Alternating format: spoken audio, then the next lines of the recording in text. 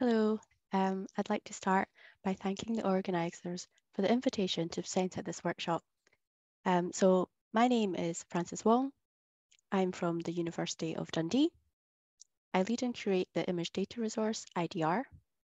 And today I'm going to show you some of the data we have in IDR and what can be achieved when you publish image datasets along with metadata for annotations.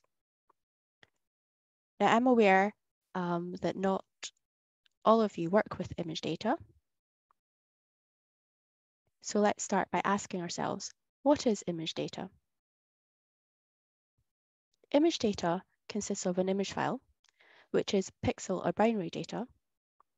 Some image files also contain information describing the image, such as channels, Z-stack planes, and time points. And this information is saved within the image file. There is also metadata, which is an important part of image data. By metadata, I mean experimental details that are not saved in the image file. For example, sample details such as cell line or organism, sample preparation, and labeling. So this is the type of data where only the scientists who conducted the experiment can provide. And when you have an image file along with its metadata, you have enriched image data. How does metadata enrich image files? Metadata enriches image files by helping users to make sense of the pixel information. This metadata is referred to as annotations. It can take time and effort to provide annotations with images, but your data will be more valuable as you can then perform cross-study investigations and cross-study analysis with this data. This enriched image data is the type of data we have in IDR. And I'm going to show you some of the ways we have used metadata in our resource. For those of you who don't work with images, this doesn't matter because the importance of metadata can apply to non-image files as well. But I will be using images as examples because IDR is a great resource for image data. Okay, so a quick introduction to IDR. IDR is a public image resource, and our vision is to work towards making image data generated by the scientific community publicly available and reusable via image archives and databases. IDR has been working to achieve this goal by making our image data publicly accessible at idr.openmicroscopy.org. Working with reference datasets, which are complete datasets containing molecular and functional annotations that are associated with an existing or upcoming publication. By integrating studies or datasets with other datasets, such as through genes, compounds, or phenotypes. Having curated metadata and enabling data reanalysis via the cloud.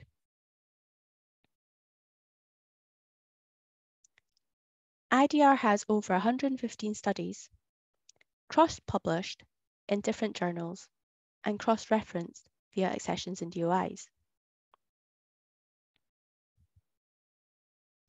More specifically, this is 32 million image files, over 89,000 genes, and 40,000 compounds.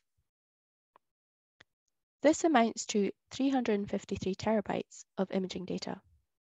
And since the start of 2019, the data volume growth has been about 75 terabytes per year.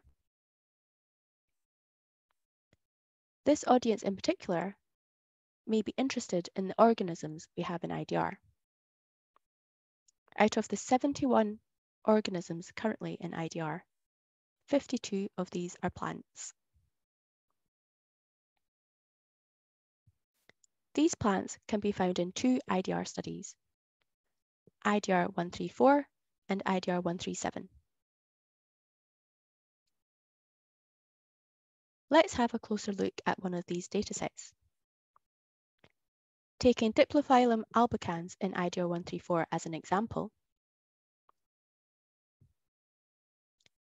we see the images for this dataset in the central panel.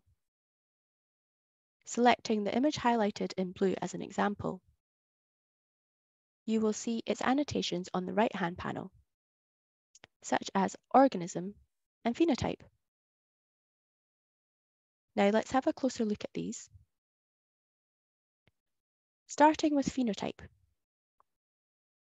you can see that this image has been annotated with the round cell phenotype, and it has a phenotype term accession number. This indicates that this term is using a standard vocabulary, more specifically the CMPO ontology, which stands for Cellular Microscopy Phenotype Ontology. If you scroll down under Attributes, you will see another section called Others. Here we see additional information provided by the submitter. The most noteworthy for this audience are the GBIF, which stands for Global Diversity Information Facility, and open tree accession numbers for this organism, Diplophilum albicans. Now, the submitter included these accession numbers as part of the metadata for this image, as these are plant-specific ontologies which are used by the plant community. So this leads me on to ontologies. Here is a list of the public ontologies we are currently using in IDR. For organism, we use the NCBI taxonomy. For study type, high content screen types, and protocol, we use the EFO. For imaging method, we use the FBBI, and for phenotype, we use the CMPO. For gene, we use either Ensemble or NCBI gene, and for protein, we use UniProt. IDR has also been receiving more clinical data and compound screens. So we have been using SNOMED-CT for clinical data and PubChem for compounds. This is a list of the types of metadata which IDR can provide links to. And this in turn creates rich datasets with added value for our users. There are, of course, other standard vocabularies and ontologies, such as GBIF and OpenTree as mentioned in the previous slide. We currently don't link out to these ontologies, but the metadata is still available to users if they wish to use these ontologies.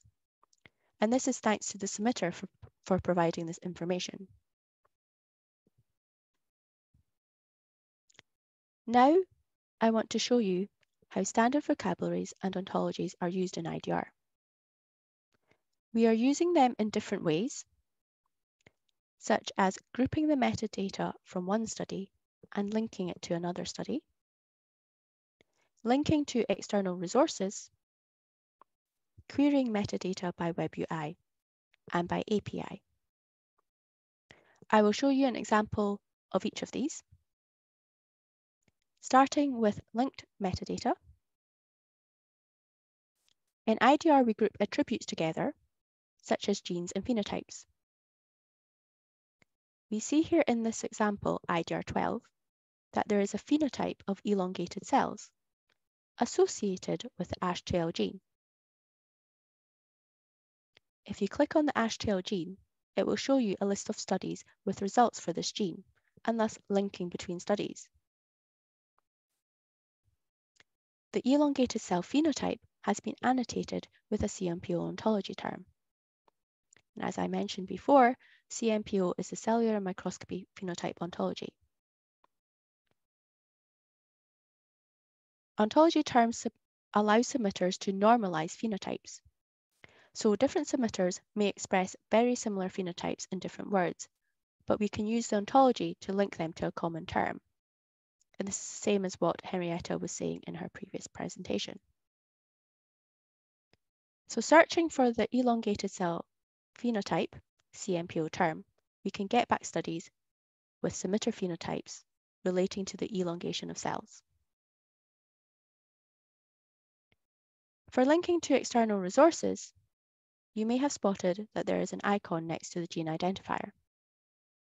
Indeed, if you click on it, it will take you to the NCBI webpage for the gene ASH2L. The same for the phenotype turnout session. The icon is linked to the web page for the elongated cell phenotype. Now, let's have a look at the IDR homepage. You can see that IDR currently has 353 terabytes of imaging data, consisting of 119 studies and over 13 million five-dimensional images. When new studies are released in IDR, these numbers are also updated for every public release. Above this panel, we have a search box where you can type in a term without selecting a search field. So if you type in PAT6, the search will auto-populate the best matches to this term, and then you can select to see the images for the PAT6 gene symbol or PAT6 antibody, etc. If we select the PAT6 gene symbol, it takes us to the search results page. We can see that a search query for the gene symbol PAT6 finds 2,342 images in 9 experiments or screens. Let's select IDR70 as an example. Here, you can see thumbnails of all the PAT6 images for this experiment. And this is true for all the other experiments or screens on this results page. These thumbnails are a new feature that we have added to visually help users in finding the images they are interested in more quickly. You can go directly from each thumbnail to its image in the image viewer or its study data. Accessing this data directly is a recent improvement we've made to the search, and we hope users will find this useful. If a user would like to perform another search query, they can use the search box at the top here. Or you can use the home button above it, which takes you back to the home page where you started. Okay, now I'd like to show you a workflow example of obtaining information from one resource and then coming to IDR to find image data related to this information. IDR has published this example in Workflow Hub. In this example, we start with the resource HumanMine. HumanMine is an integrated database of human genomic data, where you can search for genes, proteins, etc. So you can find information from this resource, such as identifying genes of interest. Then you can come to IDR with your gene list, ask a specific biological question, and see the images in IDR for these genes. An example question could be, which diabetes-related genes are expressed in the pancreas? To start answering this question, we obtain a list of diabetes-related genes expressed in the pancreas from HumanMine. Then we use the IDR Multiomics API to search for images in IDR associated with this gene list. Taking PDX1 as an example, here you can see the IDR images linked to the PDX1 gene, and we have images at 4 different developmental stages. These images are from IDR70 by Kerwin et al. Now, we were able to retrieve these images from a search query, as these images have been annotated with a gene name and gene symbol. If we didn't have metadata with our image files, we wouldn't be able to perform any of these search queries. So I hope this has illustrated how useful metadata is and what can be achieved with enriched data. Hopefully, it will encourage you to use standard vocabularies and ontologies, and include metadata with your files.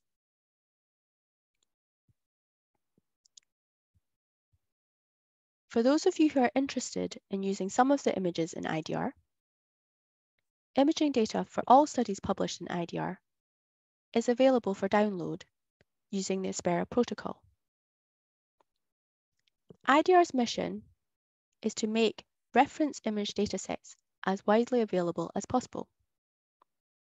Therefore, the majority of IDR datasets are published under a CC BY license. The CC BY license allows anyone to copy, distribute, and adapt the work, as long as credit is given to the creator. So IDR studies published under this permissive license allows users to share and reuse the data. If you have a reference dataset you would like to submit to IDR, or you might have one in future, the first step is to send an email to idr@openmicroscopy.org. Once we confirm your dataset is a reference dataset suitable for IDR, we will ask you to upload the original raw image files to us. Of course, you will also need to fill in metadata templates. When all checks have passed, the dataset is scheduled for release and then published in IDR. Now, to quickly summarize, the IDR is publicly available, curated studies submitted by the community in a searchable, scalable platform that links metadata and enables reanalysis that can be deployed by others. This just leaves me to thank our funders and everyone on the IDR team. Please join us at the end of June for the FAIR data session when Jean-Marie Borel will be presenting a more practical approach to image data using some of the data in IDR. Thank you. Thank you very much, Frances. It's very interesting work, and again, I learned a lot. So thank you very much. And maybe if in the audience people have some questions, it will be the time just to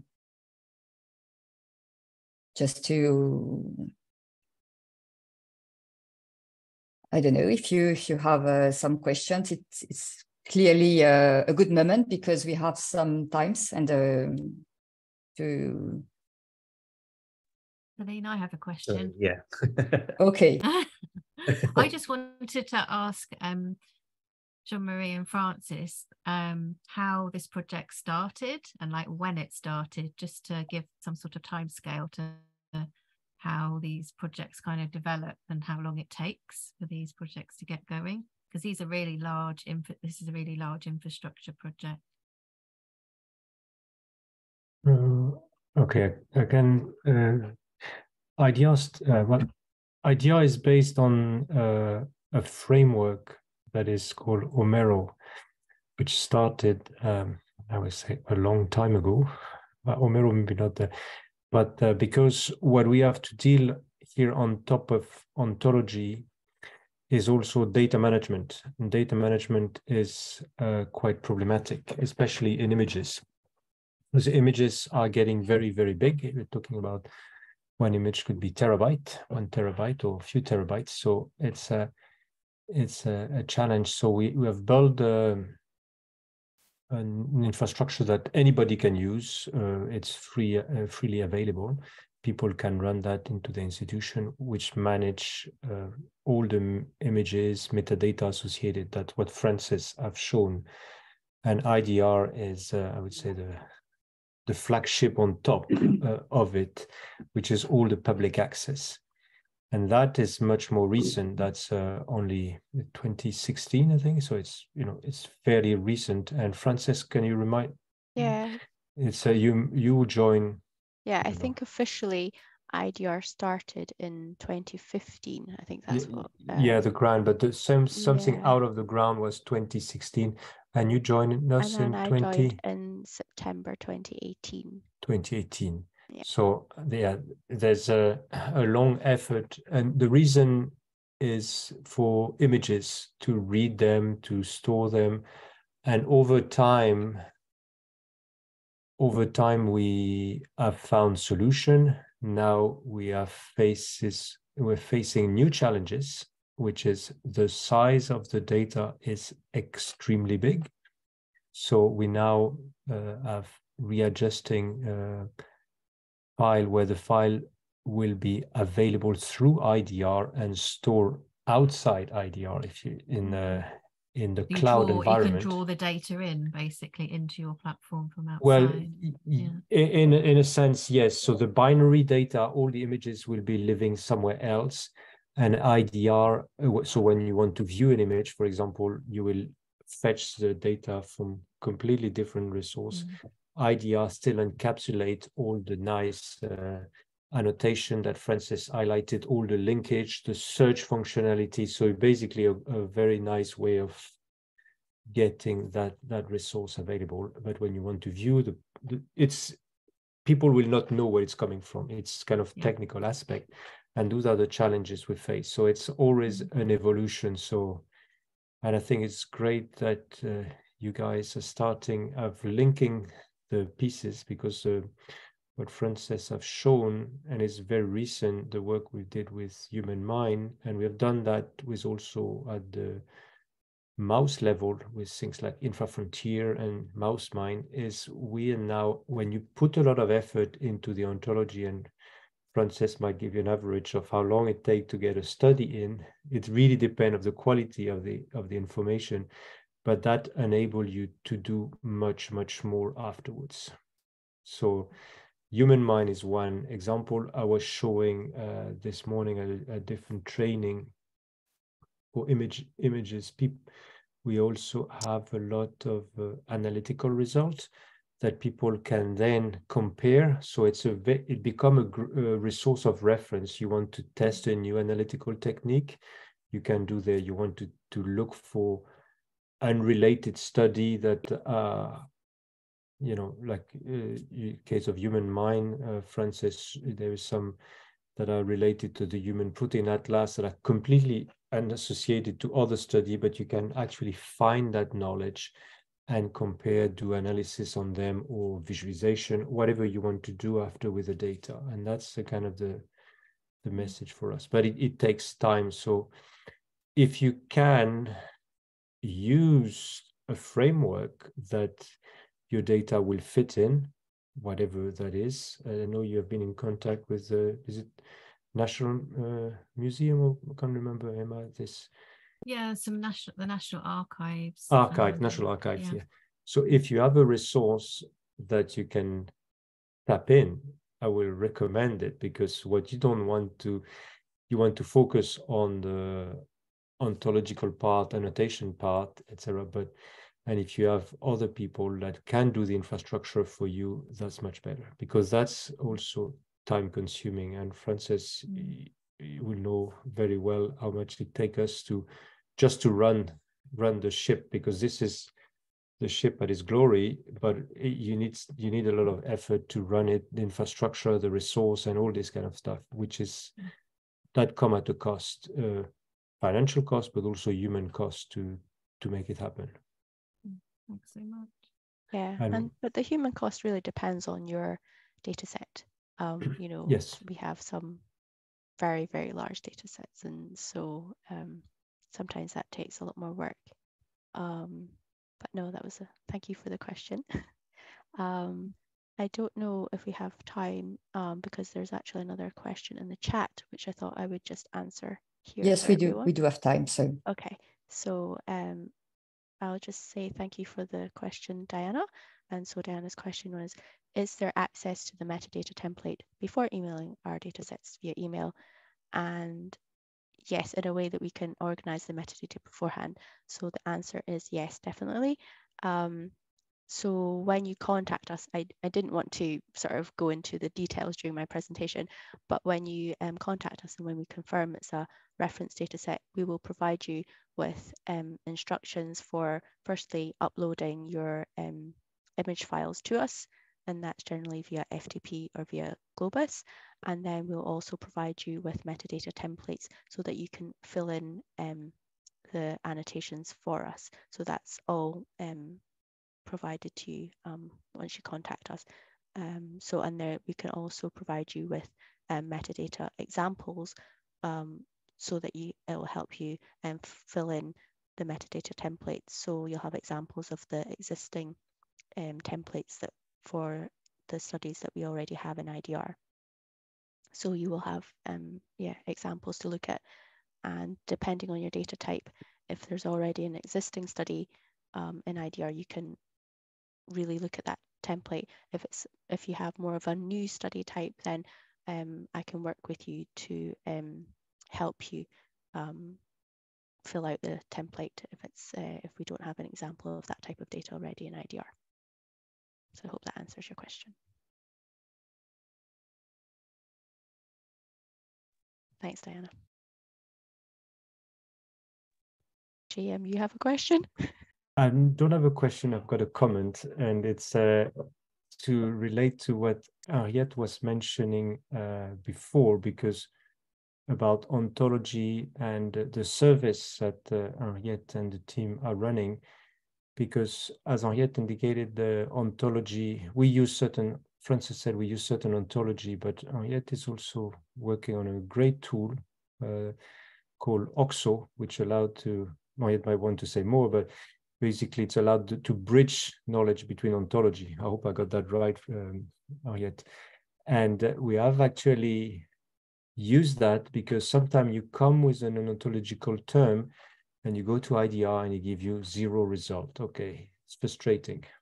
You go to OXO and you put some parameter and it gives you some related ontological term from different ontology, which is great. And then you go back to IDR and then you find images. So all the services, so we have seen with human mind, you go to other resources, you get result, but that also can happen at the ontological level. And that can be done programmatically. You don't have to go all the time to the web front end and type value and find. This can be done programmatically. And it's there's a lot of great tools out there that will help you out. So sometimes the ontology might die or disappear, or you choose another one, but because there's this tool combining everything, the work is never lost and can be very useful down the line. So that was just a comment to link the two elements there, and it's both have can bring you a lot of knowledge at the end. Thank you very much. It's very informative because I know a little bit of the work of Henriette, but it's still expanding to know more about it, actually. Yeah, there's plenty there. I don't know if exactly anything there about OXO. If I hope I explain it correctly, what you can do with it from a very practical standpoint, Henriette. Yeah, I think that's perfect. The problem is that some of these ontologies very often gets created in different communities and people don't necessarily talk with each other and they don't know about each other. And so there is this need to be able to map between ontologies as well. So yeah, but there's a great standard called SESAM that is also now being developed as well. And we are working on an update of the OXO tool to support this SESAM standard. The problem is that currently, and I think that came out in the example that I've showed as well, that some of this mapping information can at times sit in an ontology. And the problem is that when this information sits in the ontology, the mapping information can change independent of the ontology. So nothing in the ontology changed, but because the mappings changed, now you have to update the ontology. And for that reason, there is this drive in the community to split mappings out from the ontology. And that is actually a good idea. And And that is what the whole SESAM standard is about these mappings. And there's also some issues with the mappings in terms of what they mean. And what the SESAM standard does is to try and have a slightly more better guidance with regards to what these mappings mean, because in the existing OXO, if you do a mapping at times, it can be a bit unclear as to the exact meaning. So if I say this term is equivalent to that term, I really mean that all the elements of this term is the same as that term, and also the relationships. And often when people use equivalence in that regard, that's not necessarily what they mean. And then you can also say that something is related. Well, something is related could mean anything, from it's supposed to be the same thing to it's vaguely related. And for that reason, they've also started, there's this huge effort around the SESAM standard, and why we're also building the new OXO tool, if that's helpful at all.